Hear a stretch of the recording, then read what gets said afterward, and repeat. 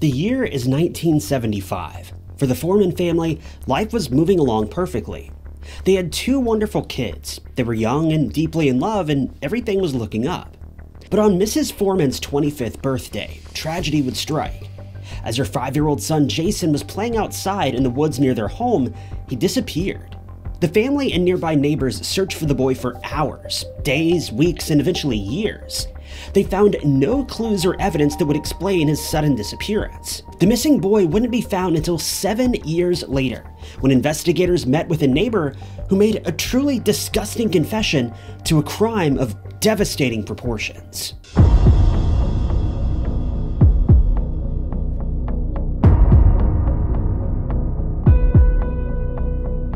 The Foreman family had been living in South Kingstown, Rhode Island for a number of years. One of the great things about South Kingstown, and one of the things that keeps people coming back, is the beautiful beaches. The town is home to more than 10 miles of undisturbed beaches, as well as several large parks and recreation areas for small families like the Foremans.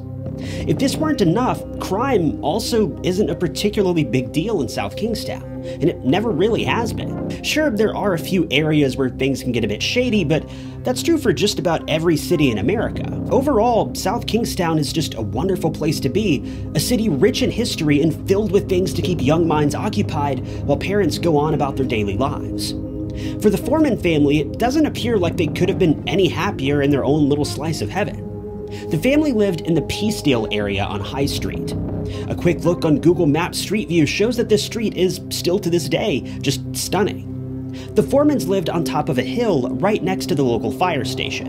And from what I can tell, their home used to back up to a patch of dense woods, but it appears as though most of these wooded areas have since been cut down to make way for new housing, but I can't tell that for certain as we don't know what their specific address was. The family consisted of Joyce Foreman, John Foreman, and their 3 kids, Raven, Jason, and Jason's older brother, whose name I wasn't able to determine. The family members all got along well with one another, and there were several other kids who lived in the nearby local area, making it the perfect place to raise a growing family. Jason and his older brother would often hang out with some of these other kids, and this was the case on May 18th of 1975. May 18th was Joyce's 25th birthday.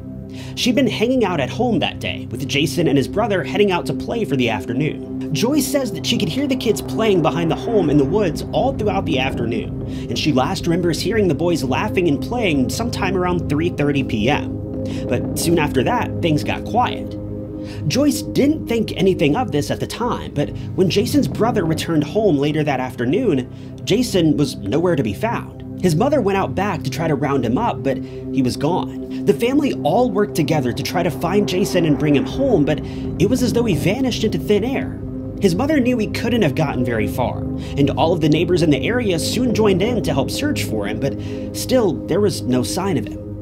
We don't know where Jason's older brother may have been during the time that Jason disappeared, but it seems safe to assume that he likely just wandered off with the other children to play elsewhere. Jason's brother hadn't seen him since earlier that afternoon, and with no signs of him by nightfall, the family decided it was time to call in the help of the police.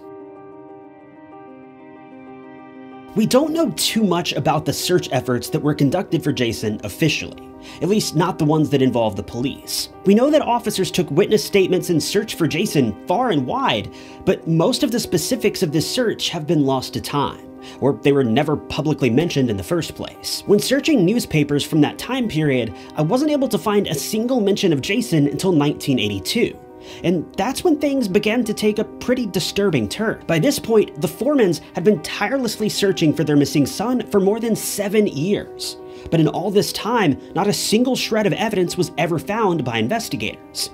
But all of that changed on April 15th. The Foremans had several neighbors who lived in close proximity to them. Their houses were all very close to one another, as is the case in many suburban neighborhoods. This meant that whatever happened at your neighbor's house, you probably knew about it. This was true when news began to spread about a disturbance involving a 14-year-old paperboy named Dale Sherman. Dale had been delivering papers one day when Michael Woodmansee noticed the boy and asked him to come inside for a bit. Michael lived directly across the street from the Foremans, but at the time it doesn't appear as though anyone witnessed Michael talking with the teen. Before their conversation was over, Michael had lured the boy into his home with the promise of giving him alcohol. Dale spoke with the New York Times in March of 2011 and recalled the day that he'd been at Michael's home, saying that Michael made good on his promise to give him alcohol, but that wasn't all he gave him. Dale recalls that soon after drinking the alcohol, he began to get incredibly tired, so much so that he could barely keep his eyes open. While all of this was going on, Michael suddenly stood up and grabbed a nearby bandana, wrapping it around Dale's neck and attempting to take his life. Somehow, in the chaos of all this, Dale managed to fight Michael off and escape his grasp. Dale hightailed it out of there and immediately ran home to tell his father. His father didn't take this report lightly, and rather than call the police, he approached Michael one-on-one. Dale's father walked over to Michael's home, knocked on the door, then promptly punched him in the face. As Dale's father was heading back home, he saw the police at a nearby residence, and he flagged them down and reported what had happened to his son. Police spoke with the two briefly, then asked that everyone come down to the police station so that they could take an official statement and try to get to the bottom of things. And this is where the case took another, much darker turn. When police were speaking with Michael, they began to suspect that he may have had a few more secrets than he was leading them to believe. Unfortunately, we don't know exactly what happened when they questioned him about his assault against Dale. But that's because they began to suspect that Michael may have been holding on to a secret much more disturbing than the one they'd actually been interrogating him about. During their conversations with Michael, at least one of the officers began to wonder if Michael may have had some information about Jason Foreman, the boy who at this point had vanished more than 7 years ago. They didn't want to ask Michael outright for fear that he might clam up and conceal the truth. So gradually, they began to steer the interrogation in a different direction, tossing in questions about Jason Foreman just here and there. But in a shocking twist, Michael actually opened up about what he knew regarding Jason Foreman's disappearance. Before long, he spilled everything he had known about the boy, and even told officers that he knew exactly what happened to Jason and where he was today. We don't know what specifically led to Michael's confession, but while being interrogated about his involvement in the crimes against Dale, Michael came clean and admitted that he had seen Jason on the day that he vanished back in May of 1975. Not only this, but he'd been in direct contact with the boy just minutes before he disappeared. The details of how all of this played out have never been revealed publicly. Even all these years later, police have kept certain aspects of the crime private in order to save the family from any more heartache. All we know for sure is that, much like in the case of Dale, Michael had spoken with Jason and managed to lure him into his house. We don't know how Michael convinced Jason to follow him home, but whatever lies he made up, the boy believed them. This is probably a good time to explain that Michael Woodmansee was just 16 years old at the time that all of this unfolded. He was still a kid himself. But Michael wasn't your typical teen by any means. Michael had seemingly been battling dark fantasies for a long time. But on May 18th of 1975, these fantasies would finally be unleashed. Once Michael had taken Jason to his home, he attacked the young boy. The only aspect of the crime that we know for certain is that at some point in the afternoon, Michael grabbed a knife from his kitchen and ambushed young Jason. Why he did this remains a mystery, but in the end, Jason lost his life. We don't know what he may have done or said to Jason before this crime took place, but we have a pretty hefty suspicion about what took place afterward. See, there's a reason why police never located the remains of Jason. Usually when a person goes missing, if they're not found alive, their remains are found a while later. But that wasn't true in Jason's case. He had simply vanished entirely, never to be seen again. But as police were speaking with Michael about the crime during his interrogation, he made a pretty bizarre statement. After confessing to the crime, he immediately got nervous and mentioned a journal or a diary or some sort of notebook that he kept in his room. He explained to officers that if they searched his home, they would find the book. But he wanted to assure them that whatever was inside this journal was purely fiction. But as far as we can tell, it wasn't. When officers found the book, their jaws hit the floor.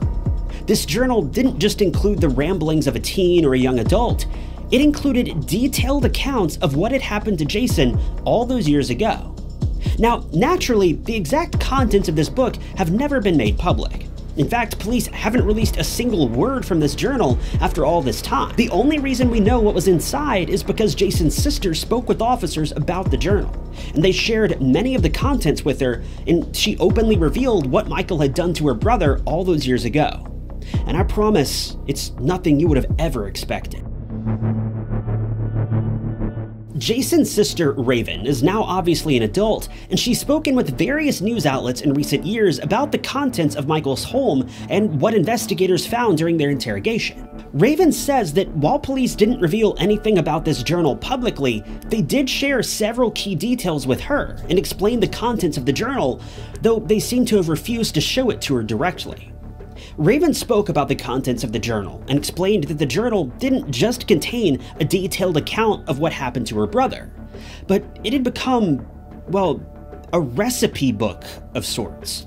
She says that the journal described in detail what Michael had done to Jason after claiming his life. And to keep it simple and very clear, Michael ate Jason.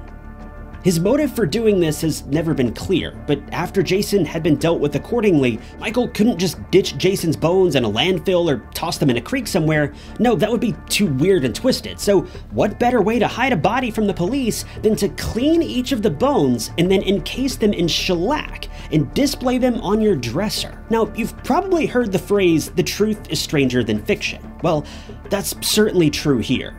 While Michael insisted that the contents of this journal were fiction, Raven says that the police have an overwhelming amount of evidence that proves that the accounts written inside this journal were entirely real. Now, some reports claim that Jason's bones were displayed on Michael's dresser as if they were trophies, though other reports claim that the bones had been shellacked and kept inside of a box. I don't know which of these reports is more accurate, but needless to say, investigators had all the evidence they needed to secure a conviction. But this is where the case takes yet another turn, and again, it's not a good one. See, when investigators were pursuing the case, they were running all of the details by the Foreman family.